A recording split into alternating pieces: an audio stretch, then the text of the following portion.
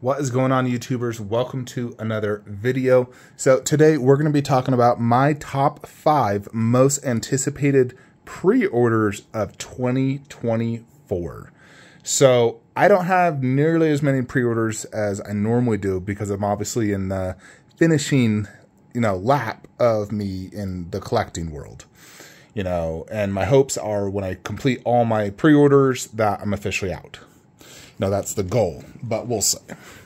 Anyways, so I don't have, like, in the last 10 years, I always had like 20 to 30 pre-orders. Where right now, when I look at my pre-order log, not including what's in transit, I only have like 13 statues. And of which several are not even going to come out next year. Like, Prime One's Arnold and Endoskeleton, and then their T1000 eventually. Those are all 2025. So we can't include them on the list. So we're going to go ahead and talk about what is definitely going to be arriving during the year. So we'll go in order. Actually, let me check one piece. I need to see when it's releasing. I'm like, I can't even remember, because sometimes they put these pre-orders dates out so far. Okay, this one has the potential, so we'll definitely include it. It says December 2024 to March. So, yeah, we can include that then.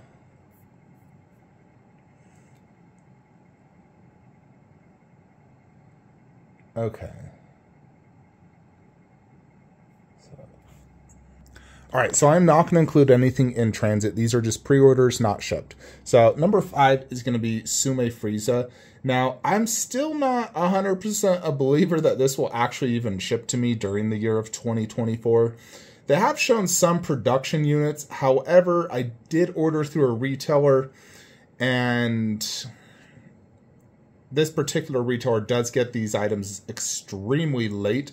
Like, I still don't have my Goku versus Vegeta 1/6 scale, which actually sold, and that's been released for over a year now. So I'm probably actually gonna buy this separate and then sell my pre-order, or just say screw it, lose the deposit, so I can get this. Like, I'll probably go order this through Resin GK the moment he can get me one, just because I really do want this Frieza statue. I think it's going to be one of the best Dragon Ball Z statues ever made, at least single character. It hasn't officially been up for pre-order, but it will definitely make my list, is KD Z Warriors, which is set to go up for PO within the next, ideally few weeks, he told me. And I've already seen, like, some images he's shown me, and it looks damn good. It's going to be a freaking grail, I can say that. So I'm very excited for Z Warriors. I think that will probably be the single best. I think, that could probably top Prime 1 Goku, just because it has 9 characters. So I think that will be the best DBZ statue ever made, just due to the nature of 9 characters. But single statues, right now it's still Prime 1 Goku for me, but this has potential to beat it. Next one, Link.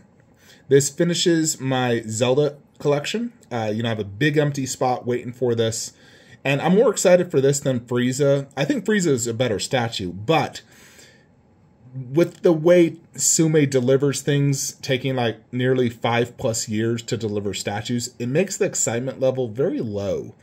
I don't get excited for Sume until I actually get a tracking number. Just because, man alive, they take so long to deliver. It's very frustrating pre-ordering from them.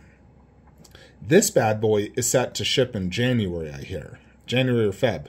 So I'm hoping it could ship out before Chinese New Year. Mine will be DHL shipped. Very excited for this. I love their Majora's Mask, Skull Kid, and Kid Link. So very stoked for this. So that is number 4. Number 3, oh, not that, Gandalf. So this is set to ship during the year. This is my final Lord of the Rings piece from the collection. Unless they do a Saruman. But this one is going to be the best 1/4 of them all, in my opinion. Outside of Sauron, but extremely excited to get this one. So that's number 3. Number 2 is going to be Aliens FX Predator Bust. This isn't my exact one. Mine will be better than this. Mine has more body here, more arm on each side. It's an updated sculpt where it's a little bit bigger, and it will include the med pack, will include the helmet, you know, and it's going to have a base, like a jungle-themed base with a logo. It's going to have a max skull, a scorpion, a dog tag. You know, it's going to be a true grail.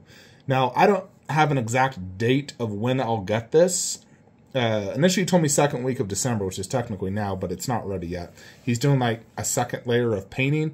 I'm guessing this will probably be ready end of this month or, you know, early January. I'm hoping. We'll see, but I don't think I'll receive it this year.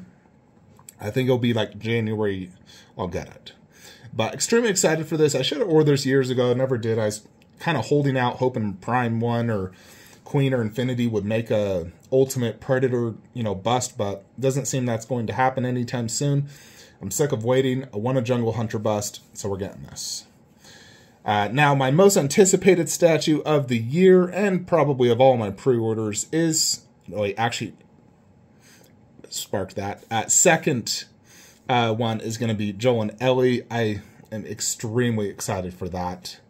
Wait, am I off track? Anyways, this is the next one I'm most anticipating. You know, Joel and Ellie, Prime 1, I think this is the best video game statue ever made by them, and I'm extremely excited. It shows it could be shipping end of next year, so fingers crossed that does happen. But my most anticipated is my Kratos bust. So, you know, it's currently like, he just made the mold. He showed a picture of him holding this. Oh my gosh, folks. Let me show this to you. Check out how big this is. Jupiter's frickin' cock.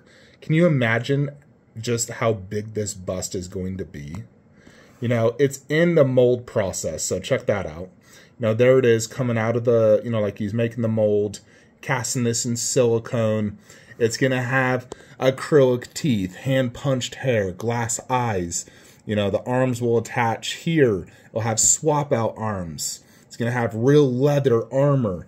This thing is going to be an absolute grail. We're also using dragon skin silicone, which is the highest possible quality of silicone known to man. So, yeah, this Kratos bust, I'm telling you, is going to be the best of them all. You know, it's going to be the best. And I think once I get my prototype in, all the people who were, you know, kind of sitting on the fence whether they should order this or not are going to be severely regretting passing it up when I was offering it to them, you know, for $5,500. Again, there's really only going to be 8 made. And last I heard, there's only 3 left. And I'm very confident the moment I show you guys the prototype, it's going to be instant sellout. And in the aftermarket, it'll cost double. And, you know, for me, it'll be a lifer. And I'm sure for most it will be. So it'll be pretty much impossible to obtain. And the likelihood of us ever getting a high-end Kratos bust like this again, I would say is extremely slim to none. You know, and even if, like, Queen did it, I doubt they'd do it with arms and the Blades of Chaos and as epic as mine's going to be. Anyways, folks, that is pretty much it for, you know, my top 5 most anticipated. Of course, if we're talking 2025, then we got to include the Blitzway Predator, or Blitzway Endoskeleton and Arnold and T1000. You know, those are going to be my most anticipated that year, and probably the only statues shipping that year. I do technically also have Berserker Predator on pre-order from Prime 1.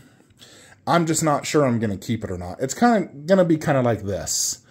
Depending on my situation at that time when I get shipping notice and my money situation, like money, space situation, how things are going on in life, will determine if I get it. You know, yes, I want it. I think it's a grail, but it's really tough. Like, those Prime 1 Predators are just so big and hard to display, and they look out of scale with everything. So it's just like, man, you know, part of me wants to just sell the Jungle Hunter and just keep the Cinemaquette and just call it a day. Another part just wants me to clutter my middle room and do Berserker and Wolf in the mid room and just say, F it. Who cares if it's cluttered? They're grails. You know what I mean? So, you know, if I was to, let's say, keep that, it would definitely be number 2 on the list, I think. Anyways, I just got tracking for 2 Dragon Ball Z statues, DHL. So both of those should arrive next week, I would think, or maybe even later this week. KD Androids, which is going to go right there. For now, until we get Z Warriors will eventually go there. But yeah, KD Androids, I'm going to put at top shelf for now. I think it'll look fan-frickin-tastic there. As well as Revenge Studio Frieza. When that comes in, I'm going to replace KD back there and do Revenge Studio Frieza there.